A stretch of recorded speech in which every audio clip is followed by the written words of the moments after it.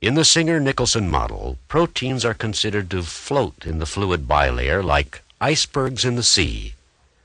Some, according to the model, penetrate entirely through the membrane and are exposed on both sides, and some penetrate only part way and are exposed on one side only.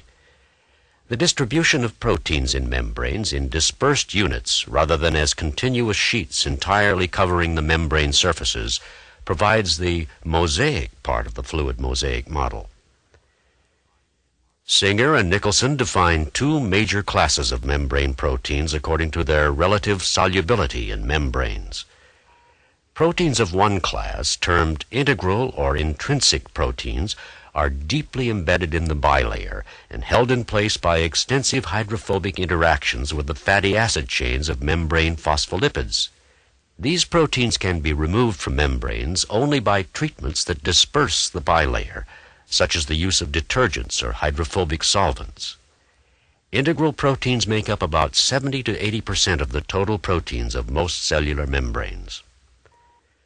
The second class of membrane proteins, called peripheral or extrinsic proteins, can be removed by relatively mild treatments, such as adjustments of the salt concentration or acidity of the watery medium around the membranes. Singer has proposed that peripheral proteins bind at the membrane surface only to the exposed hydrophilic portions of integral membrane proteins in a protein-protein interaction. Others have considered that peripheral proteins may also bind to the hydrophilic groups of membrane phospholipids.